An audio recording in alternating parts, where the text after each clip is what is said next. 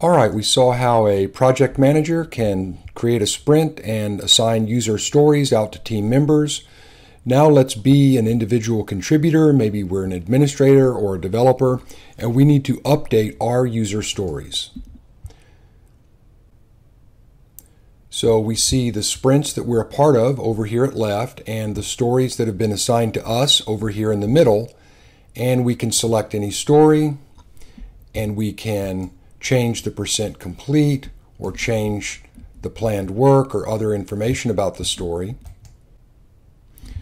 And we can make a pull request, which will move the story out of development and into deployment and remove it from the list.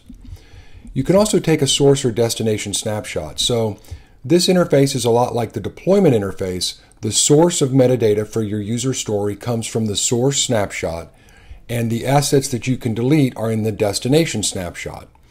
So you need to be sure that your snapshots are up to date, and you can click this button if you want to. All right, so when you select a story, you can go to the next tab, and this is where we have our before deployment tasks. So these are manual setup tasks or institutional things that you need to do to notify people or various other activities. And over here at left, we have task templates, where you can select any template that you want and move it into the before task list. And the other thing you can do is you can also move any of these tasks up or down in the list to control the order, because that might be important. You can manage these tasks, and you see everyone has a name, everyone has a category, everyone has an owner. And you can also have various activities for the task. For example, you can launch a browser, require confirmation, or actually enter a command line for the task. And the command line will run when the task is executed, and then you'll get the results in the final report. So when you've set up before deployment tasks that you want, go to the next tab.